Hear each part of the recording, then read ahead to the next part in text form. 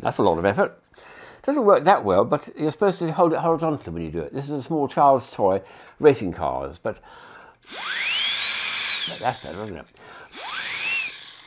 I've got about 10 in my collection, all of which are whistles, except this one here has got a siren in it. And that's what I'm looking at today, so siren toys, ones which have a little siren in it. And that's a nice one, from Bruder, from Germany. Here's a much more overt one for very small children. It's a little car which sort of goes along the ground, but look at the siren on top of it. It's a huge great thing, completely out of proportion, but for small children who can only grasp things with their fingers like this, it's perfect. Turn it round and then...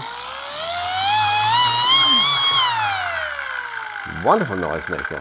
Superb. That works extremely well. For a small child, that'd be a delight. And it's a noise. It's always a noise, isn't it? Here's a siren toy which I've had in my fragiles bag, mostly party toys, for about 20, 30 years. I've never used. It's like a pea shooter. There's a siren in it.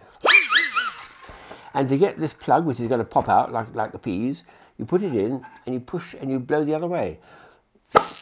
Right, it's slipped to the bottom. And now if I blow it vertically... Ooh, that's all right. Let's try one even more vertical.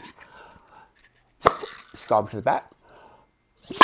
Whoa, sort of, yeah. Okay, anyway, it works very well. And it's for small children to play with at parties. I did try putting two in, but it jams up. But a single one works very well indeed. Nice one, that one. Small boys who love things on bicycles, and they usually have a bicycle bell. Here's an interesting idea. It's Japanese. It came out about 40 years ago. And you put it on the handlebars, and instead of going ring, ring, ring, ring, it's actually a little siren, look.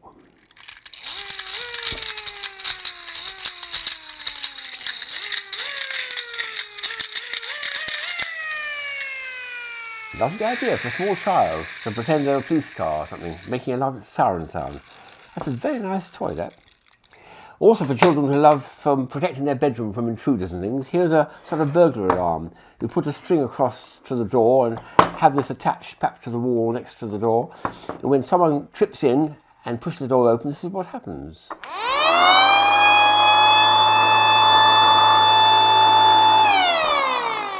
A little batteries inside and a very, very loud siren indeed. And when this is pulled open, the batteries charge the wheel along. What a lovely sound that is. Perfect for a small child who loves playing with protecting their bedroom or their territory type of thing. One of the very earliest siren toys I ever picked up was this one here made by Acme. I think it's an American company. I bought it in Chapels, one of the leading distributors of musical instruments, particularly orchestral ones, percussion ones. It's a siren, but it's meant for the proper orchestra. And if you look inside it, there's a nice way of showing what's actually happening. There's a wheel turning around there, a little black wheel. It's beautifully balanced this with a very, very nice little bearing. And as the air comes through, it's chopped up. The air is chopped up as it spins, and it's a chopping action of the little packet of air being chopped that causes the sound. And the faster you make it, the higher the sound, the quicker the chopping. Now, if you're in an orchestra and the conductor says, it's nice, but I want more volume, please, more volume, what do? Well, you buy an addition from the same company, a big horn, and it's meant for this one to go in. So let's have a go. This is the Acme siren, but with an amplifier, a big amplifier. This will drown the conductor, I think. Yes, good noise, good noise. So if you're in an orchestra, that's what you use, sirens. I discovered when I was playing around with these little things that they sell, it's part of a party favour, little sirens like this, which go out of the way. And there's things you can do with it. I discovered when I was playing around with it that, for instance, you can put it on balloons, put it on two balloons, one with a siren in between. So when you squeeze here, it goes. You squeeze here, it goes here.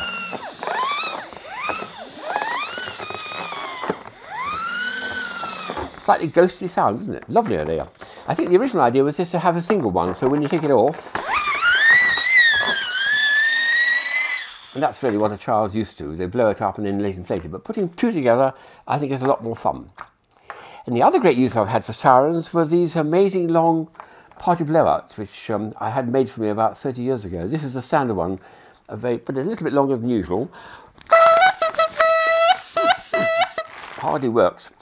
The reason it doesn't work very well is because it's a bit too long and it's got one of these little squeakers in it. So I discovered that by taking this off and putting a siren on it, it makes a much louder sound, and that's what you need. So this is what I then did. I made some ones which have got beautiful siren sound, and there's an extra effect which I want to show you. So this is about 4 foot long, so it'll go across the table. We'll see how it goes. Ooh.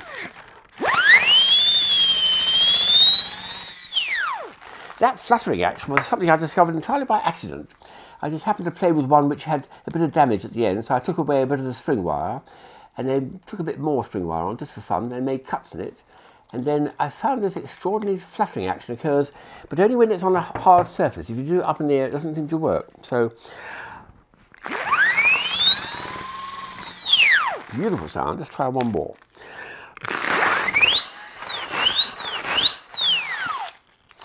And then I thought, well, let's have one more go with these party blowouts and see if we can do something with our old friend talcum powder.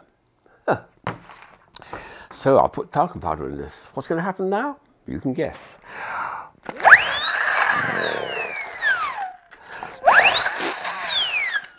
Yes. Well, I tried it at the children's party, and the first time I did it, a small child said to me, "Lovely, mister, but what about sneezing powder in it?" Oh, kids. Nice idea, though.